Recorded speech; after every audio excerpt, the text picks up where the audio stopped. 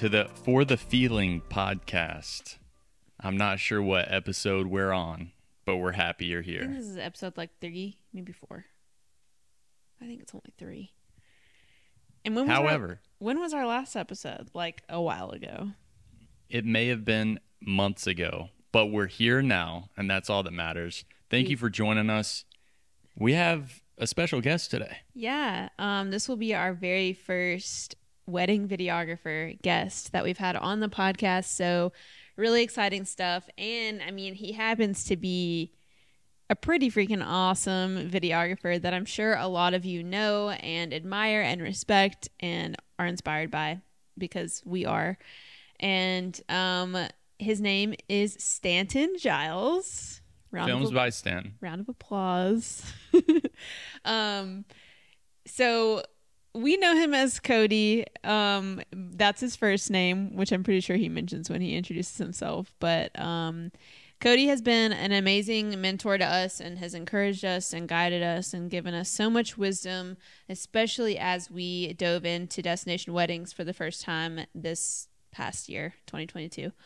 And he has just taught us so much. And so we are really excited to just kind of have him on and just share a little bit of his journey and give some valuable insight into what it looks like to be a destination wedding videographer, the realities.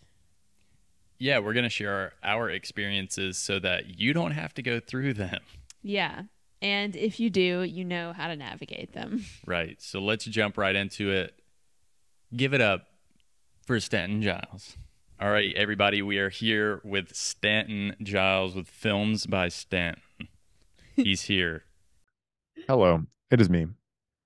So introduce yourself. I'm sure most people that are watching know who you are already, but just give us a synopsis of who you are, what you do with your life. Sweet. Hello, my name is Stanton Giles. Some know me as Cody, which is my first name. Others know me as Stanton. Rob and Adalenne know me as both.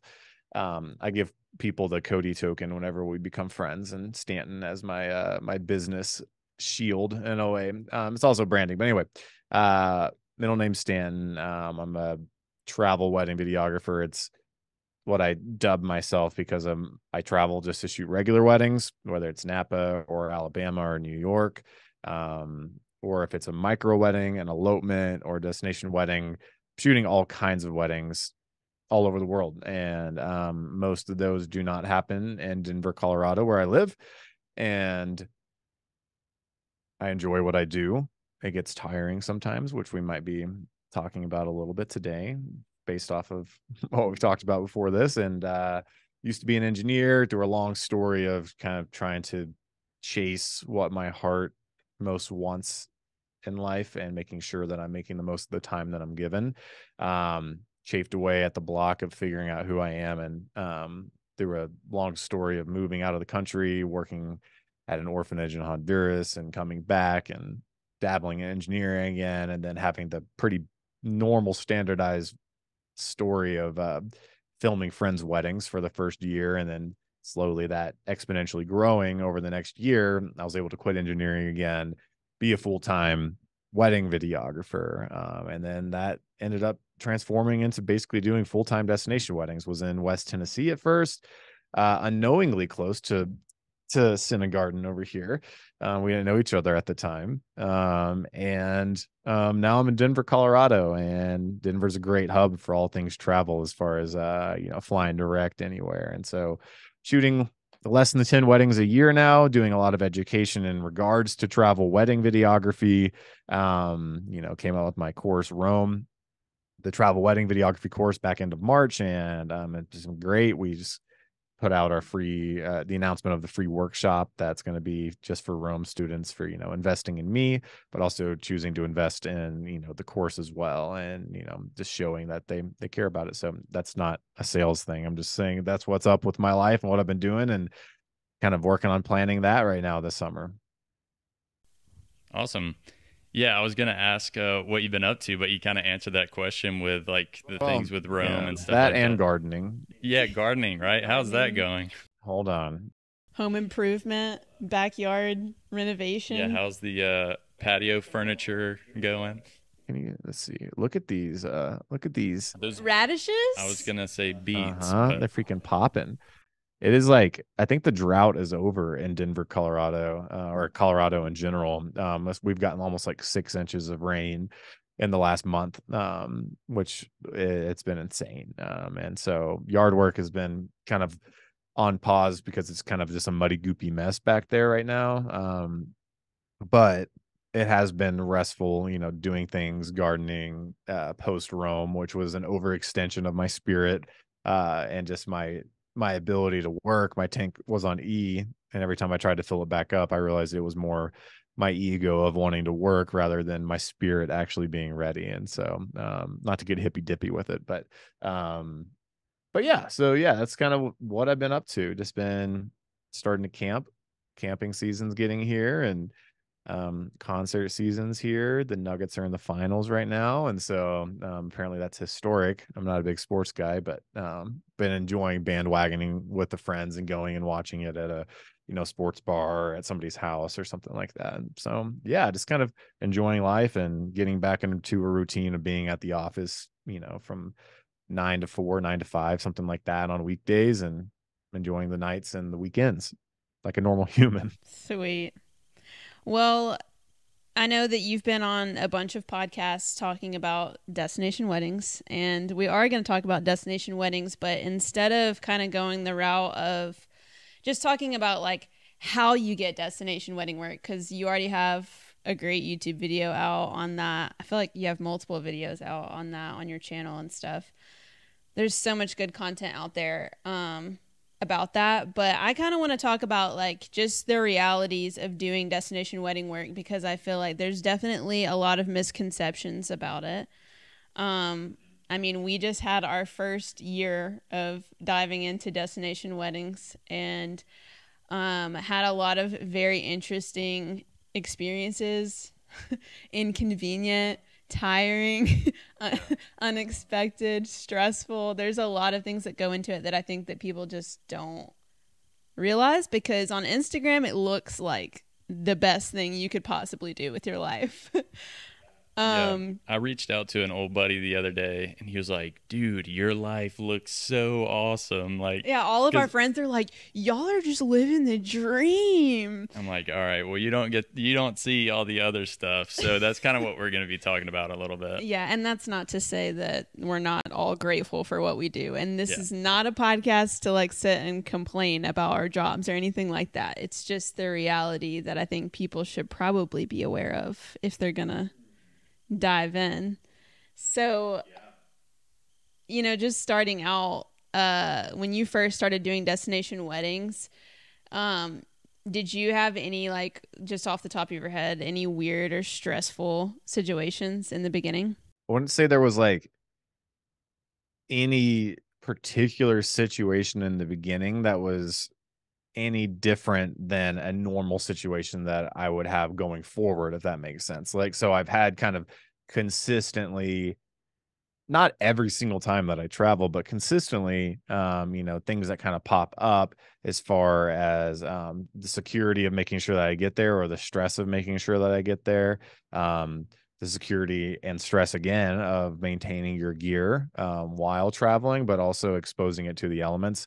Inherently, a destination wedding is normally not taking place inside. It's a destination wedding or an elopement, which is obviously outside, but a destination wedding, they're going somewhere to be in that place. I don't know if I've ever shot a destination wedding that was inside, unless it was like pouring rain or something. I've shot them in the pouring rain too. And so, there's not a particular story like that, like in the beginning, like kind of stands out. I would say it's more so like I had to think back to like my first destination wedding, which was a free wedding in Iceland, and reached out to a bunch of planners, got this, it's a different story. You can look up that YouTube video about how to book destination weddings, but had this,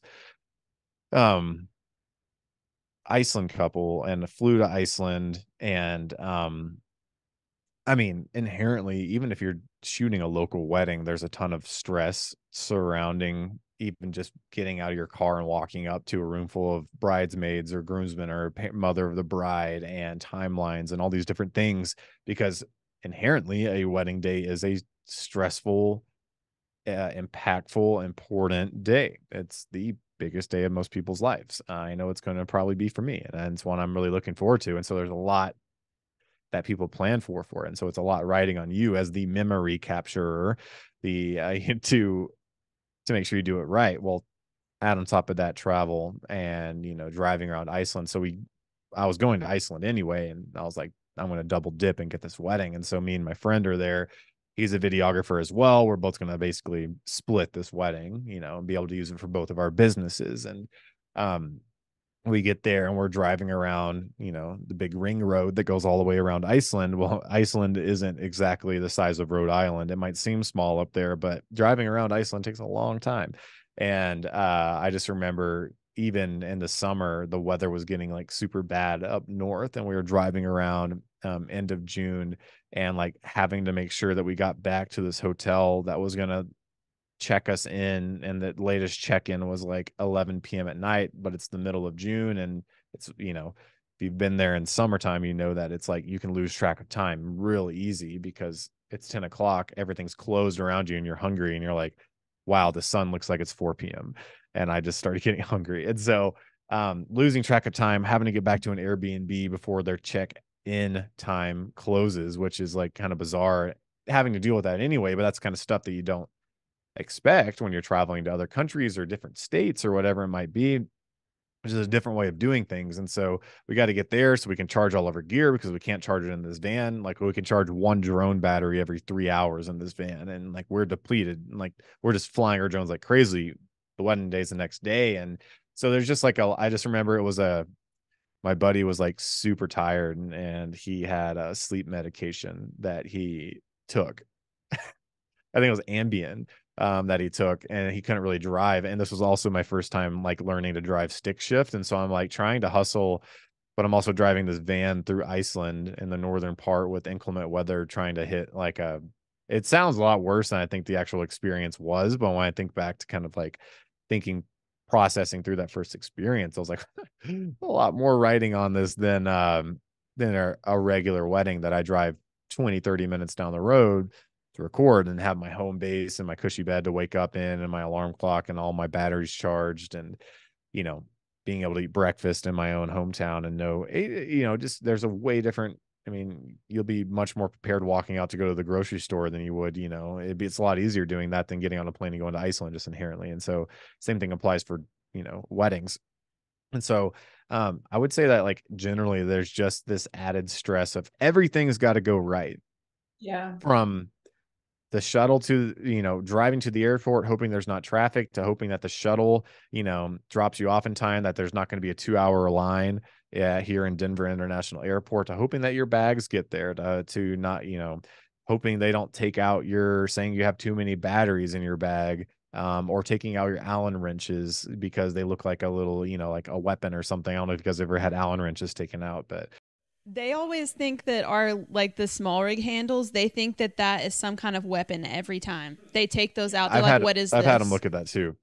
And so, going through that and then getting to the right gate, and then making, you've always heard horror stories of overbooking flights. And then, I mean, the obvious thing of like, hopefully my flight gets there, and that my next flight, which I don't have to worry about as much. I know in Memphis, I worried about it a lot more because everything was a layover.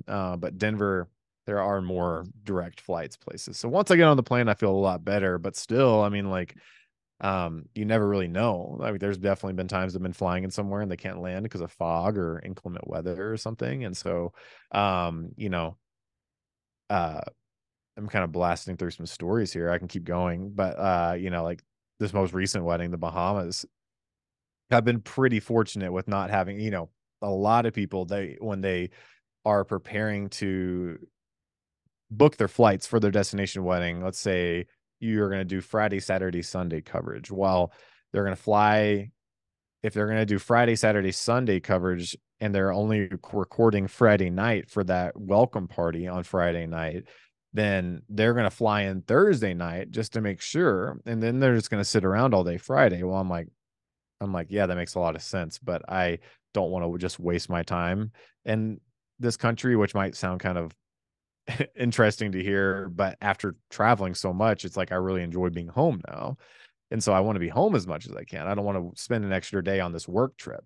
And so like I will book flights that same day to fly in there. So I'm like risking it a little bit. And so Bahamas was a layover flight getting there in February. And we were going to get in around 2 p.m. and the welcome party was like at 6 p.m. And so it was like 4 hours and the hotel was like 30 minutes from the airport. And so I get a notification that our flight the next morning, and my girlfriend, she was going to be my second shooter. It was delayed, which we had a short connection in Atlanta, and so that was going to make us miss our flight. And so I'm on the phone with the airline. They're like, "Well, can you?" And this is like 10 o'clock at night, the night before. Then I'm like asking them what we can do, and she's like, "Well, there's a flight leaving Denver in an hour and a half, going to Atlanta." And I looked over at Lisa, my girlfriend, and I was like, "Are you ready? Are you packed?" And she was like, "Yeah." I was like, "You ready to jump in the car right now?" And she's like, "Let's go." And so I was like, "All right, book the flight." And I told the lady, and so she booked the flight, and we just like, I'm not super close to Denver International Airport. It's like a good 35-minute drive. Thankfully, it was late at night, so we sped through it, parked right at there at the airport, $28 a day, ran onto there. We got onto the flight and we made it. But I mean, like, even still, I was worried. I was like, I still got to get this connecting flight from Atlanta to Bahamas. And so like that is more of a horror story of not horror story. It could have been a horror story. But this is like things that can happen with flying. And so I'll shut up for a second, let you guys talk about some stuff too. But yeah, that was like a recent experience that I had with it. There's just so many like variables and moving parts that you like don't think about it until you actually do it. Like our first destination wedding. It's actually pretty similar to yours or your first story about Iceland. As you were talking about that, I was like, man, this is funny that it's kind of a similar situation. Yeah. But one of the things that we had written down was we did a 4-day streak last June where it was Friday, Saturday, Sunday, and Monday we had weddings. And on Friday, it was in Memphis. Saturday was in Oxford. Um, yeah, Sunday was in New York. It was in Long Island, Yeah. and then on Monday it was Iceland. And so thankfully it was at midnight, the Iceland wedding. Yeah. And so it was technically, I guess you could say it was Tuesday, but we had to get to Iceland. We had to travel to where it was, and so we were going to the southernmost part. We went from every morning was an early morning on that 4-day streak, and we ended and then it. after the wedding we had to back everything up because we don't like have 10,000 SD cards like everyone else somehow does, even though they cost like $300 a piece. So we'd back everything up, and so we'd be up till like 2 a.m., go to sleep, get up. We'd put our clothes in the washing machine and wear the same clothes the next day for the next wedding. But it was like anything it took to get that Iceland wedding. We were like, we're doing it. We don't care. Yeah, so we got to Iceland, and Adelaine's phone, she had an international plan, and it was like geeking out. Your phone was acting so weird, and we didn't know where to go from the airport. And I guess it was just having trouble adjusting to being in Iceland or whatever it was, but I had no idea where to go. I had no directions to where it was. And so I just started driving in just like a random, signs. trying to figure out where I was going, like going through the capital, like all these streets. And we're exhausted. We were so exhausted. I was so stressed out. Adeline was so tired. Like she wanted to go to sleep. We were backing up stuff in the car, I remember. And we were charging stuff because the wedding was that night. Right. So so we had to drive 3 hours to the southernmost part of Iceland.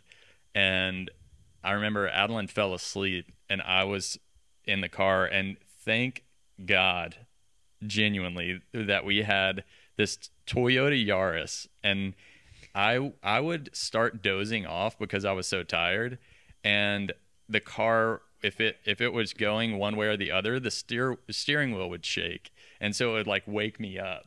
And if we didn't have that car, I think we would have been in a whole different situation, a whole different story we'd be talking about. But we might not have been here. maybe not. We might not exist anymore. Yeah. Well, I know that inherently being in every flight that gets into Iceland is like 4:30 in the morning to 6 a.m. Or even, you know, and so just inherently starting off your trip in Iceland is an exhausting thing, especially driving, you know, to even really get to the real part of Iceland that I enjoy. You have to drive a few hours. Yeah. Yeah. And then, like, not to mention, actually, just shooting there is like the conditions are super unfavorable. Like, it's misty and freezing and windy, and like, Well, it can be like that for 1 minute, but then Yeah, the no, next it'll be- minute you need to, you know, strip down to your t-shirt. Yeah. yeah, it's so weird. So, but yeah, I feel like that our first experience was truly like we were thrown into the fire, and which I think was good. And I think also another thing is, even though you're like super tired, is that like you at least in the beginning, you're like running off of adrenaline because it's like your first time, you know, doing something like that. So I just remember like not even understanding how we were still functioning, but it was like we were so excited. There was just so much adrenaline. And I think that that's a good thing to feel. I think it's not to overuse the word inherent, but I think being excited is a good thing for making sure that you produce a good product. It's going to also help you persevere through a lot of those headaches of having to offload in the car or charge your batteries in the car. Having an excitement is I think necessary for anything that we're doing, even if you are shooting, you know, barn weddings in West Tennessee or luxury weddings or whatever it might be in regards to weddings. If you lose that excitement, I would say to kind of do a check of take stock of where you're at the same time, because I've also lost the excitement for the places. I think what gets me excited now with the bookings is price point, and I am still passionate about having satisfied clients, making sure that they like what they're getting. And so that is the fuel behind me. I was sitting there thinking of another story. Last year in Tulum, my little bungalow hotel that I was staying in on the strip of Tulum. Have you guys been to Tulum? We have a long Years time ago. Yeah, it was like wasn't for a wedding. 2016. You know, there's like that main strip kind of next to it's like the fake Tulum for tourists. It's not like the real Tulum, but the fake Tulum is the Disney World of Mexico, I like to call it, because it's not really anything real other than this curated experience for tourists. And very tight road, very bumpy road. I don't know why they don't upgrade that road, but I'm a good quarter mile away from the venue that the couple is getting married at. And so I have on my person most of the time my big Peak Design backpack, and I have my roller bag, my what do you call it? Think tank. Think tank airport security V3.0. Nice long name. But I always have those two with me, but I'm not going to roll it down this dirt gravelly road. So I'm holding it, and I have my rigged out camera around my neck. And I remember I got splashed with I was wearing it might sound like a taboo thing to do, but I was wearing a white dress shirt and some shorts and some chacos that day because I knew it was so hot. It was the middle of August in Tulum, and I wanted to be comfortable but still look good. And this car splashed mud on me, and then this other car immediately after like kind of bumps into me, and it made me drop my camera. And I just show up to this wedding sweaty from walking a quarter mile, holding this think tank carry bag because I'm not rolling it, and my backpack. My camera's got the monitor is off the camera, and I have to use gaffer tape to tape it to it. And I just look like a mess stumbling into this wedding. And I'm like, I'm here. I just got hit by a car. And then one of the groomsmen, like, he just latched onto that all day. And he kept, every time I came around, he'd be like, dude, the videographer, he got hit by a car on the way here the whole day until like the very end of it. Everybody knew by the end of the day I got hit by a car. So yeah, that was a interesting situation. Unexpected things happening. I can't remember exactly why I brought that story up, but that's just another example of things that you wouldn't expect having to do walking down the street in Mexico, holding all your gear in the middle of the summer. It's not fun sometimes, but oh yeah, I guess the driving factor behind all of that was I wanted to, obviously I was there, I was getting paid, I had to do this regardless of my level of passion at that point. I could have been really begrudging about it, or super in on it. I felt closer to being super in because I was motivated by the price point that, you know, the couple had hired me for, and making sure I made them a really good film because they had seen other films of mine that got them really excited. At this point, I've been to Tulum like 8 times, and so the place isn't actually exciting me anymore. But I think being excited by the place and having that passion inside of you is a good driving factor for motivation in the beginning. And hopefully other people, I'm not like everybody else. I'm known as the travel dude in the industry, but to a certain extent, it's a misnomer because I love making dinner at home and sleeping in my bed and playing with my dog and hanging out with my girlfriend and being here in Denver and nesting to a certain extent. Yeah. Well, going back to the gear thing, it's funny you bring that up too, because when we went to Italy, and it was like a joint trip with Italy and Switzerland, we had a wedding. I think it was August 3rd in Italy, and then in Switzerland, August 21st. And so it's quite a long gap of time there. And we did a bunch of traveling on the way, but we had our backpacks, which were decked out with all of our gear, And super heavy. And they're then, like these cheap Amazon backpacks, and they were so uncomfortable. Like, yeah, they were tearing up like the whole time we were there, and we're like, we need good bags, man. Yeah. And I also, I'm telling you guys on Patreon. that's true. We also brought the FPV drone, and I didn't pack it because it was that big DJI. I didn't have like an easy way to pack this drone, so I bought a hard case, and it was like a solid like 15 pounds. I mean, The case alone. yeah, I think with the drone in it and stuff, batteries and all that kind of stuff. it got pretty heavy, and so I was like walking through the airport with this thing. I was getting on the plane. I was walking everywhere with it, you know.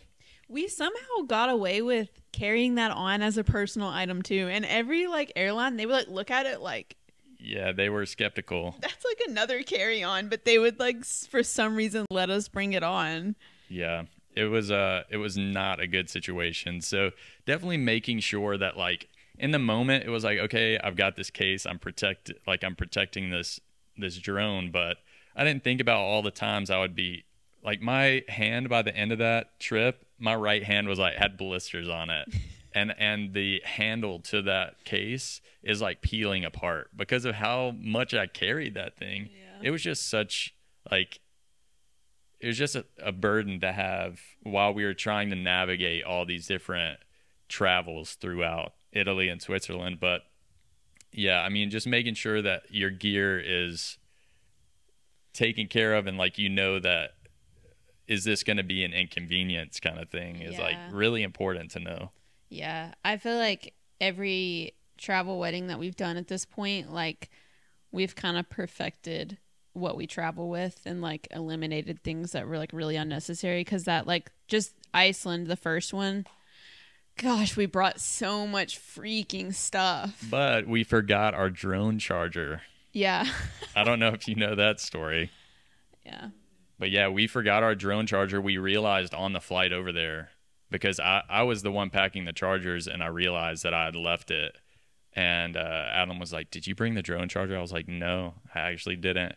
And so every percentage mattered while we were in Iceland. And we didn't even know there's actually a DJI store in Reykjavik, but we didn't know that until we had left. And so like We could have bought one, but we made it work. You guys feel about how do you guys feel like redundancy in the gear that you bring?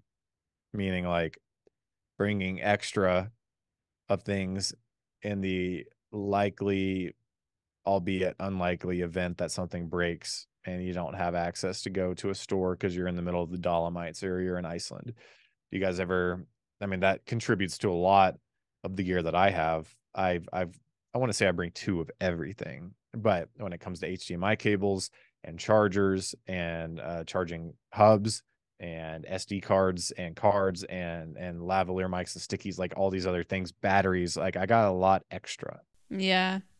Honestly, we could probably stand to have more extras of certain things, but Yeah, but even on our trips, we early on, like she was saying, the Iceland one, and even our trip to Italy, we had to cut back on a few things because obviously we were there for so long. yeah. But we still packed a whole lot of things just to make sure we had backups on backups. But yeah, and then that gets heavy, you know. So Yeah, I remember when I was an engineer, I used to be a controls engineer, and we would work in these big manufacturing plants. Are you guys familiar with Pickwick, Tennessee? Yeah. So you know the big paper mill out there? I'm not sure I'm familiar with. Counts, Tennessee. It sounds like smells like sulfur. It's a big paper mill. That's where I spent a lot of my time post college as an engineer for like 2 years, and we were like upgrading all of their wiring between their motors, and like these paper mills are huge processes that are printing off basically the liner of cardboard boxes, which is not cool in any way, but that's what they did. It was like the thin sheet that was the lining for the corrugated stuff inside of cardboard boxes, but it's a huge industry, tons of money. I mean, like logging trucks just constantly going into this plant. And if the paper machine, there was two of them, if either one of them ever went down, it was like someone's getting a gun put to their head, and they're figuring out why this machine went down and whose fault it is. And they're head hunting out there because it is upwards of $30,000 to $50,000 every 10 minutes that they're losing based off of this thing. I could be wrong completely on that number. I'm pretty sure I remember it being, it's for sure in the tens of thousands every 10 to 20 minutes that they're losing money. And I remember it was very important. You know, there's lots of logic built in here that, like, you know, this temperature valve sends this signal here, then, you know, then this motor will shut off, or if, you know, something happens. But if you ever lose connection somewhere, if you ever lose connection, then it's going to shut down the machine, but you don't never really know exactly where, because there's so many logical pathways built into the programming, the PLC, of this stuff. And I remember how important it was to have backups. They would have dual temperature valves, dual motors, all these things, just in case something happened, whether the motor seized up or the temperature valve lost signal, that immediately that the pathway would pick up another pathway. And it was such an important process that, yeah, it was imperative to have redundancy. And I tell that story because I think about wedding videography in a very analogous way. Of the wedding day is so important that if any of my lineup of gear fails in the time that I'm there shooting, it will affect the end product. Now, on the scale of $20,000 to $30,000, probably not. I'm still going to be able to make a wedding film if my monitor stops working. Am I going to be able to probably do it as good as I could have? Probably not. I'm very handicapped on my monitor. I have to have it. It's a crutch for me. It makes me feel so motivated. I use manual focus, so trying to look at the back of an A7S III little screen on the back is like just a guessing game at that point, even with the focus peaking. You know, and if there's a snag on a lavalier microphone going from the recorder, and I can see the wiring, it's probably going to mess up the signal. I might even get like a partial signal or lose signal and not be able to get the audio. So there's so many different things that I think having redundancy for is important on, and not to derail the direction we're going with it, but having redundancy increases the amount of gear you have. The more gear that you have, the more things you have to take care of, the more prone things are to going wrong. And if something goes wrong, the more gear that is affected by that thing that is going wrong. Does it make sense? Yeah. And that's like, that just brings up like the amount of insurance that you need on all of your gear. Like, insurance is huge. Like, Rob lost his FPV drone in the Dolomites. So, I mean, like, you just never know what's going to go wrong. So for your listeners out there, what insurance would you suggest them go with? Whew. Well, so we had PPA for like, I guess like a year and a half or something, or a year. And I looked around because I was curious like what other companies charged, because PPA we were paying like maybe like $800 something, which isn't that bad, but I just was curious to see what else was out there. And so we actually just switched to full frame, but I actually have no idea. A lot of people use them, but I haven't had to like utilize that yet. So I don't know whether or not they're going to be great. You were paying $800 a year or a month? A year. Okay, I was about to say, I was like, that is astronomical compared to what I was paying. Oh my Okay, gosh, I was about to say, I don't know, you just breezed over that. No, a year. Yeah, that'd be crazy. And I also read a bunch of stuff about how PPA is like, what's the word? What is the word? It's something about like maybe the rates increase when stuff happens. Maybe, I don't know. I see people talking about it all the time on Facebook, and I'm like, okay, so what? Like if you make a claim that they're going to raise the amount of your premium. I guess. I don't know. People just talked crap about it. So I was like, okay, I mean, I guess I'll look at something else. Full frame is way cheaper. It's like half the price. Speaking of claims. Oh, yeah, we did have another story. Yeah, one more story about this goes into the insurance thing. We were in Switzerland, and it was the night before the wedding that we were supposed to shoot. It was, I think, midnight, right around, and we were on the third floor of this building. That was, the top floor was an Airbnb apartment. So there was really no reason for anyone to visit us whatsoever. And it's midnight, and I see these flashlights walking up the stairs towards our front door. And so I go to the door, and I'm wondering what these guys are doing. And it's these two teenage boys there. They don't really speak English, and they're trying to explain to me that they backed into our rental car. And just so happens that for them, for at least saying something to you. Yeah, it was nice of them to come and like talk to us about it. And the kid was 16, and the mom was explaining, because they had to go get their mom.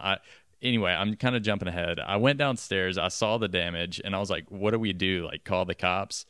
And they were like, they just didn't know what I was saying. They didn't understand. So they went and woke up their mom, and she was talking to me. She said the kid was 16 years old, and that he had been driving for 2 weeks, and this was the first accident that he had ever been in. And anyway, what country is this? This is in Switzerland. And so it was like the French speaking part of Switzerland. And so they were all speaking French, and I didn't know what to do.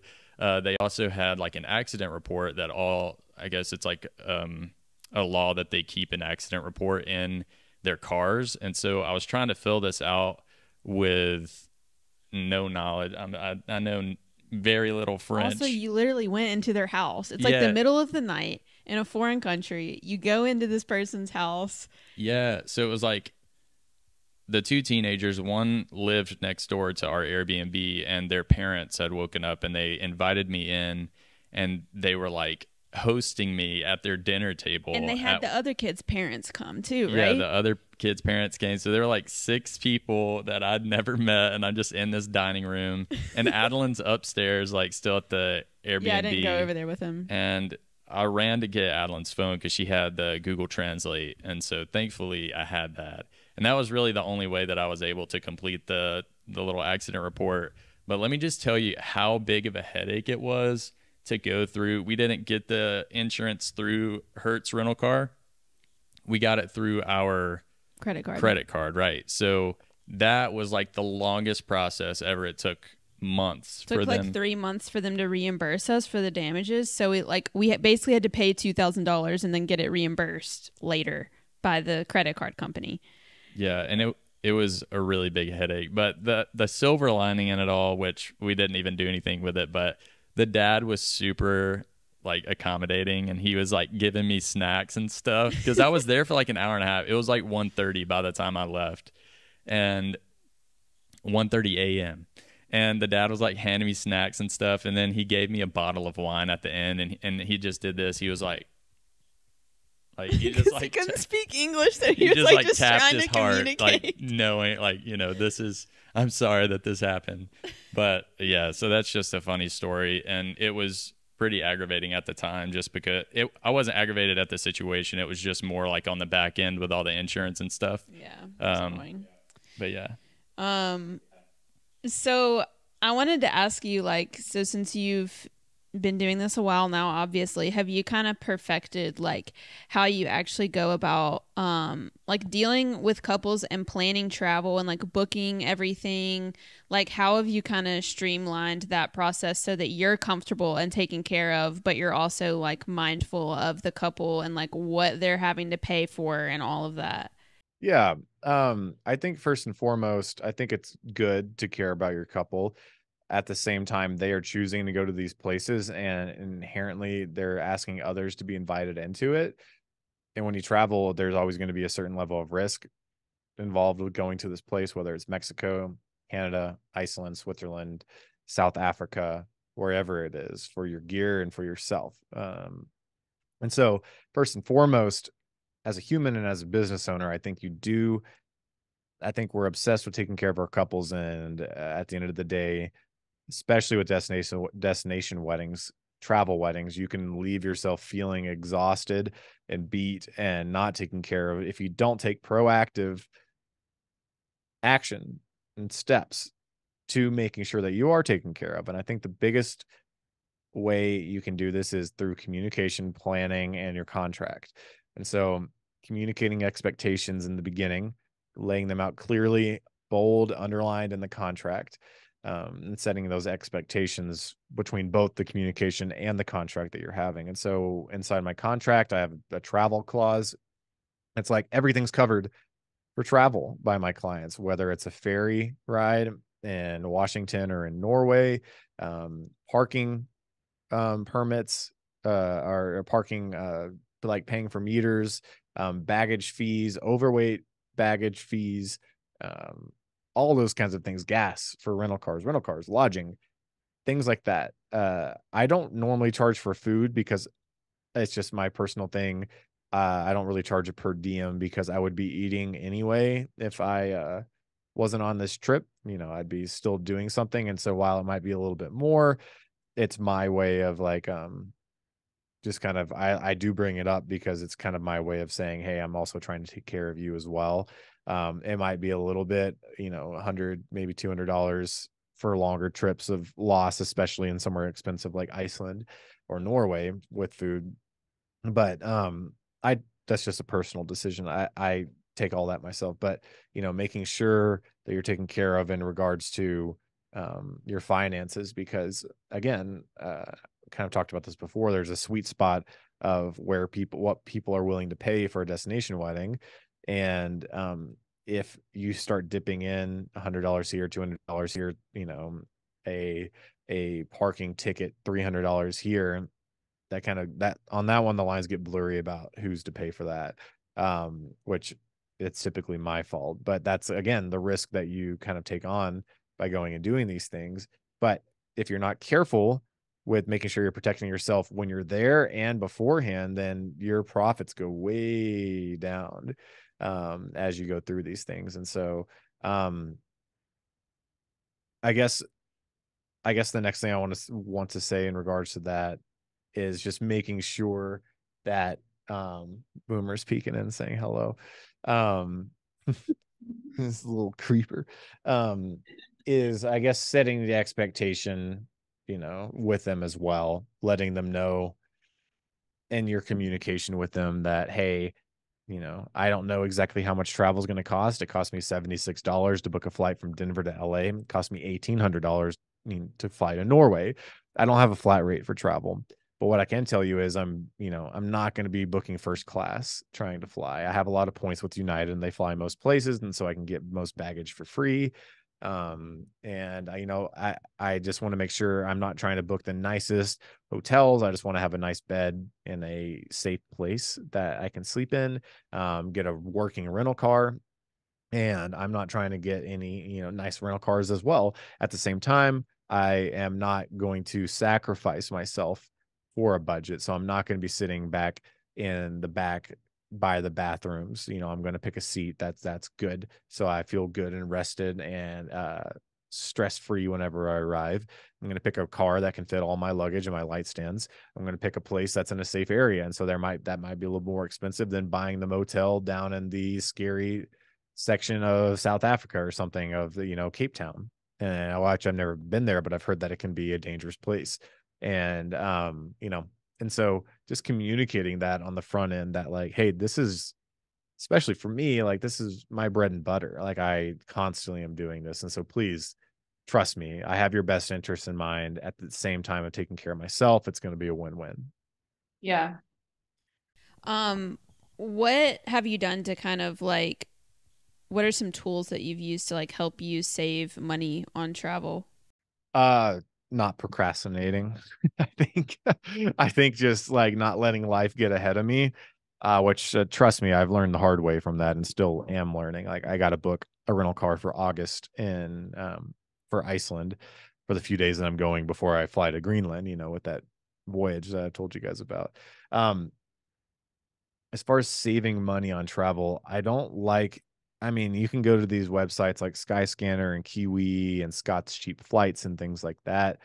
But you're really dealing with long layovers. You're dealing with not budget airlines, and man, that's not a safe game to be playing when you're dealing again with a wedding day, especially when that wedding day is somebody's wedding day. That is your client, and this is your business. That is your livelihood. And so, I mean, if you're scraping around trying to save $50 here, $100 here, I understand where you're coming from. Trust me, I've been there. And then I'll be in the airport 4 months later and be like literally banging my head through a cinder block wall of like, why did I want to save $50 to fly with budget airline XYZ instead of flying United for $50 more, And so I honestly think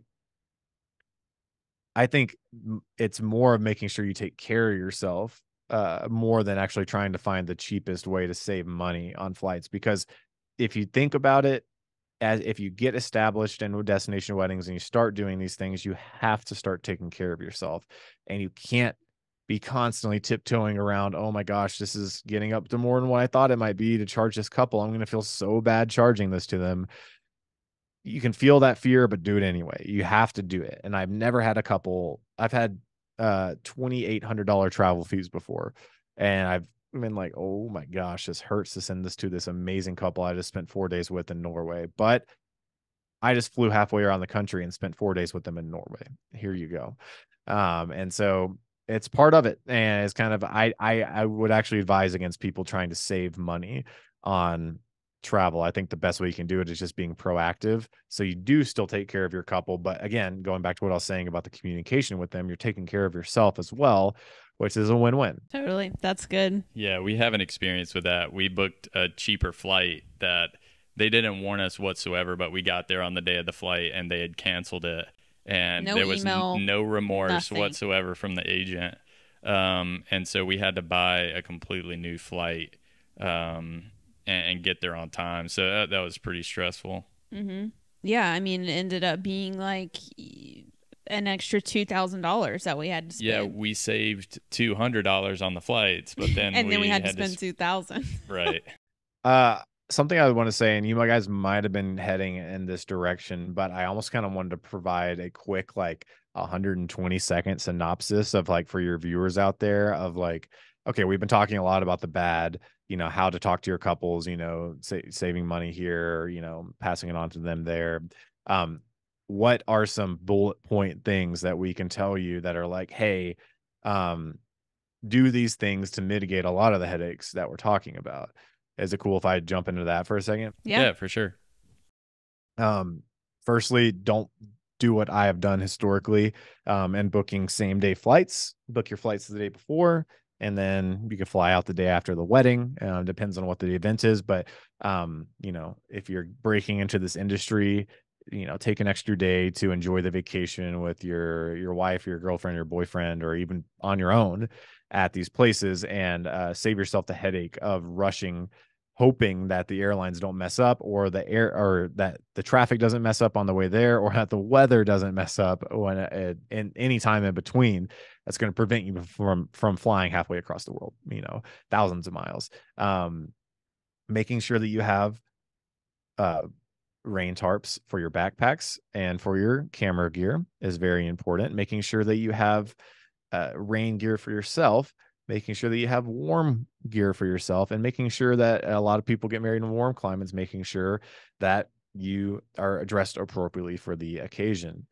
Next, having redundancy, making sure that, you know, for things that can get lost easy, like maybe SD cards or SSDs or HDMI cables or audio recording cables, batteries, things like that, make sure you have extra, because sometimes running to a store and getting extra batteries isn't as easy as going to Walgreens here in the United States, right down the road. And then I feel like I'm missing a couple things.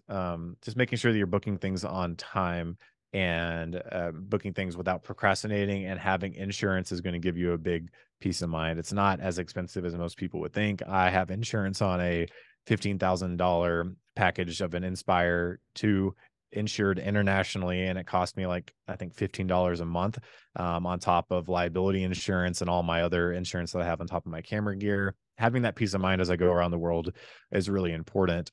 And then obviously, don't book these important weddings with book them with reputable airlines. Don't do a budget airline like Play going to Iceland, or book Iceland Air. Don't book Spirit going to Cancun. Book American Airlines or United or Delta or something along those lines. Book Southwest Airlines. They're going to make you laugh on the flight as well. So I would say those are the and the other big thing is anything that you need to actually execute the wedding, other than your tripods and your light stands and potentially your lights, keep on your person at all times, to an obsessive level, and protect your laptop at all costs amidst that. So make sure you have good gear that's going to protect your laptop. I have a Peak Design travel bag with a large camera cube on the inside, and an Think Tank Airport Security V3.0. It's like a $450 bag.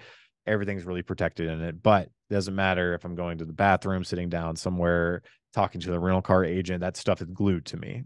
Even if I'm taking a nap, I literally will wrap audio cables around my arms and put my arms through the straps of the backpack to make sure that it's like some would-be criminal flying that day doesn't want to take $20,000 of gear that's laying on my chest, So, those are my bullet points that maybe people can take away from the scary things that we're talking about. As far as, we're not here to scare you. There's a lot of really good things that come from shooting destination weddings.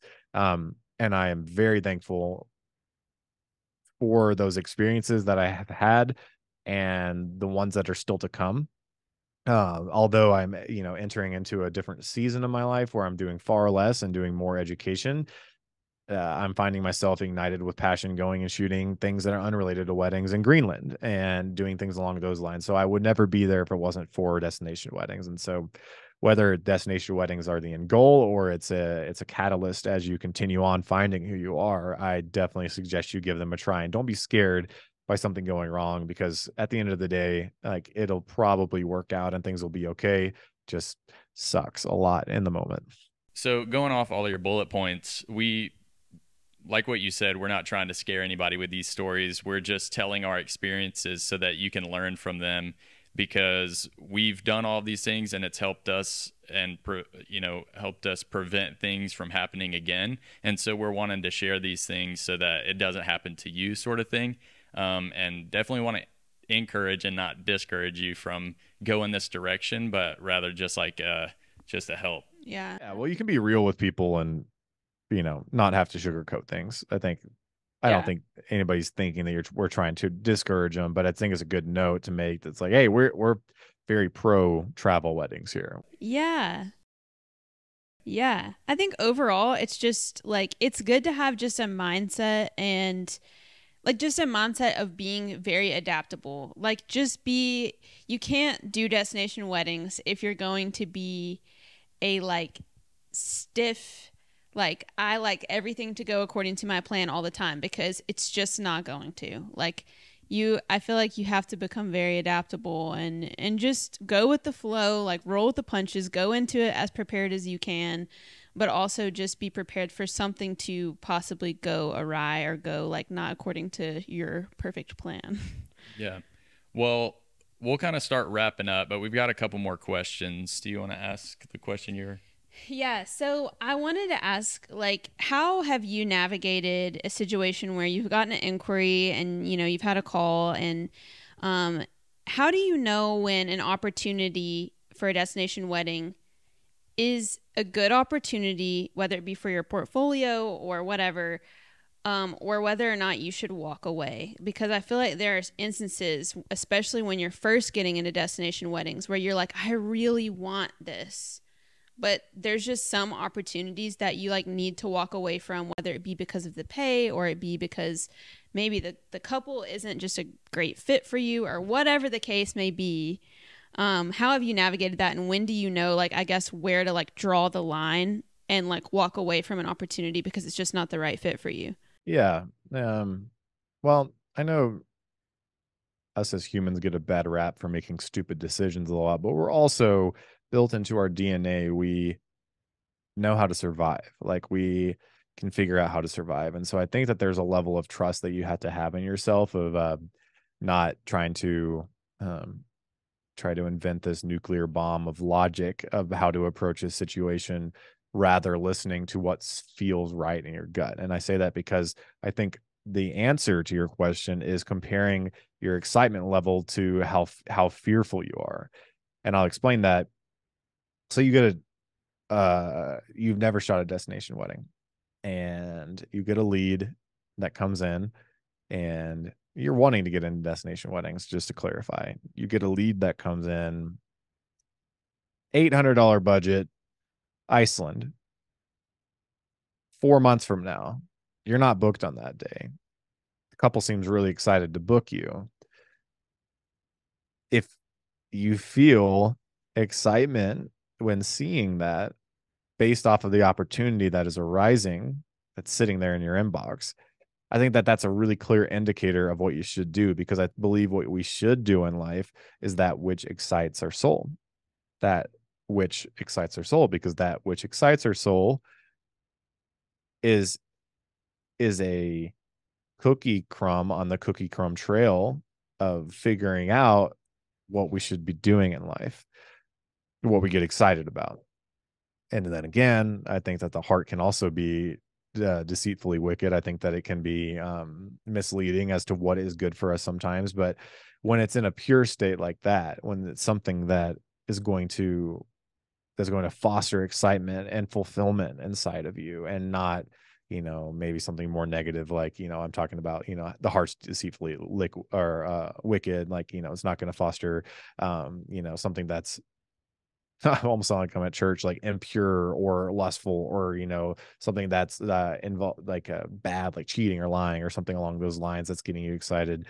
um I think it's a clear indicator that it is something that you should lean into. And I think there's consequences to the decisions that we make, which I think leads into the next thing. And let's say you are excited about something. You take this Iceland wedding, it's $800. You go negative 4K on this trip, and you're like, ooh. And then you get there and it was raining the whole time, and the couple wasn't super down in the way that you think that they were. But at the end of the day, you were able to make something that's still kind of cooler than what you have on your portfolio anyway, as a, a normal local West Tennessee wedding videographer. Um, the next time a lead comes into your inbox, let's just say it's the same exact thing, but it's Cancun this time, and you would love to go shoot in Mexico. You guys have been dying to go on a trip there or something. You would love to just you guys need a break anyway, so we're going to book in 3 days on each side of it as kind of your thought, the next lead you get in. Let's say exact same budget, kind of set 4 months out, same scenario, different place after the Iceland thing. well, then you might be a little more apprehensive at that point to say yes to it, because now you have experience built in, and the manifestation of that experience is kind of a heart check of this fear or this anxiety of, should I do this? Is this the best thing for me to do? So maybe you enter into that again because it's worth it for you to take this leap. And so there's not a clear-cut answer. It very much depends on who you are, what your lifestyle is, and what you're wanting to do and what you're wanting to be, I believe. But I think that people should jump and take risk and take action. And I think when I look at destination weddings, travel weddings in general, it is us making the most of our career. It's us taking a stab at that which is different and not complacent. It's hard going and doing that. That's what we've been talking about this whole time. It's hard mentally, physically. It's hard on our gear. It's hard on the bank account sometimes.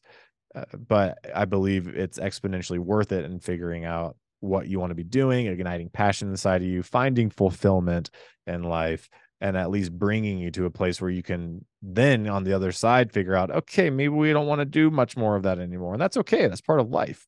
You're not going to, there's no rule book for there is a rule book, but I guess, there's I think objective right and wrong, but I think that it's okay to make mistakes and learn as humans, and nobody's there that's going to swap your wrist when you get back from Iceland and you were negative 4K because of it. Now, I've been a homeowner and landlord for a couple of years now. And I was talking to Lisa, my girlfriend, yesterday, that sometimes over the course of those 2 years, the stress of having plumbing problems and electrical problems and concrete facing the wrong way, so water's flowing to the foundation, that can eat you up quick, especially, now I have two houses and not just one. But the difference in the handyman that I am now compared to what I was 2 years ago is insane. And I was like, I can't wait to see how handy I am when I'm 60, 29 years down the road, because these hard things, they produce perseverance, and they produce knowledge, and they produce a well-rounded human. And that's what wisdom is. That's why old people are wise. Typically, they've experienced a lot of life. And so getting a little bit rabbit traily there, but listen to yourself and compare your excitement to your fear level. And is that anxiety coming from the knowledge that you now have, and the potential for regret again, regret in you, even though you knew you shouldn't have done it, you're going to be kicking yourself? Or is that anxiety coming from, I can't pass up on this lead because this is exciting? Yeah, that's good. And I feel like all in all, it's like no matter what decision you make, like you were saying, I mean, you're going to learn something from it. You're going to gain something from it, even if it's not what you expected it to be when you took the lead. So yeah, that's good stuff. You want to ask the last question? Yeah, we got one more question. What is your... I'll make this one shorter, hopefully. Okay. What is the biggest piece of advice you could give someone that wants to get into destination weddings, if they're just starting out?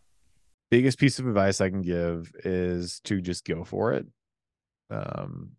Again, I don't ever like sounding hippy dippy because I'm not a hippie, but I like to kind of use this phrase that's like, put the net out there and the fish will jump in a way. And it's this idea that the universe kind of wills into existence that which you put effort into.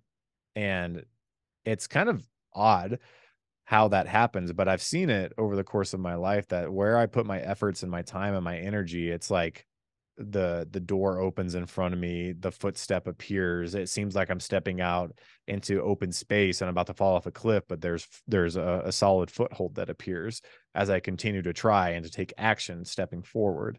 And so a lot of people are held back from their own anxiety about, are they worthy, or imposter syndrome. A lot of people don't think that people want them to be there because of that exact same reason, or that is some kind of internal struggle that they're having. Other people don't necessarily understand that you have to take action, and that those like, us that have gone and seen success in this have actually gone and done stuff and have actually like really put a lot of effort into it. So whether that's sending cold emails, to planners and photographers in areas that you're wanting to, being intentional, going and just booking a flight. I got a guy that's taking Rome right now that flew to Las Vegas to just do a shoot on a whim, just to find people when he got there. And he found some people to shoot in Las Vegas, but he also, at some point in the trip, found this couple that was eloping in Oregon. And so then he flew to Oregon and shot their wedding. And so it's just, you never know when you're going to make your break. You never know whenever you're going to get that one thing that's going to explode into this beautiful butterfly effect, which happened in my career and will happen, and I'm sure you've seen in your careers, and you will see if those that are listening will try and just start doing something. Change does not happen through inaction. You have to take action. So that's my biggest piece of advice. That's awesome. Well, thank you so much for coming on and talking with us. This was great. I feel like it's going to be encouraging and probably eye-opening to a lot of people. So sweet. Well, that's awesome. Well, I appreciate you guys. Hope to see you guys again in Denver soon. We'll go to another Red Rocks concert. Yeah, that sounds good. Well, I appreciate it, man. And it's good having you on.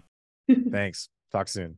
Man, that was some really good stuff. That was so good. I feel like Stanton was just on a roll. It was like a sermon, you know? Yeah. No, there were so many good points that he brought up, and it was inspiring for me. Yeah. Great little nuggets in there for you to carry with you. To all of your destination travels. Yes, you will have these nuggets to help you along. Yeah, well, thank you guys so much for... I don't know what that was. Thank Nuggets. you so... Yes. Thank you so much for joining us. We're happy that you're here, and we're looking forward to the next time that we get to see you. Hopefully it's sooner than a few months, but we do have some other people that we're hoping to have on. Yeah. Not hoping, they've confirmed. Yeah, we have we just have to schedule it. lineup now. We do have a lineup, so be excited about that and be looking out for it because we got some good stuff coming. Yeah.